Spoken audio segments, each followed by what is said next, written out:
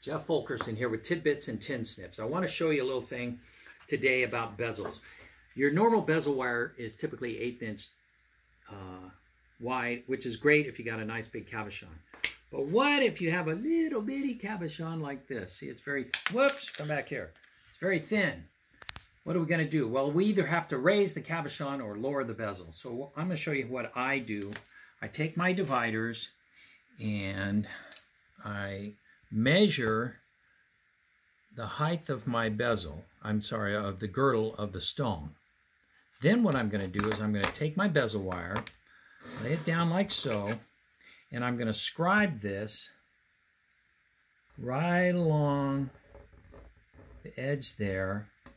And now I know how tall to make my bezel wire. But I want to give you a little hint on how to cut. Usually when we cut, we open the scissors up like this and we cut, right? We're not going to do that.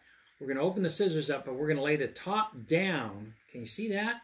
And it's going to be right on top of our line on the bezel so that we cut it straight.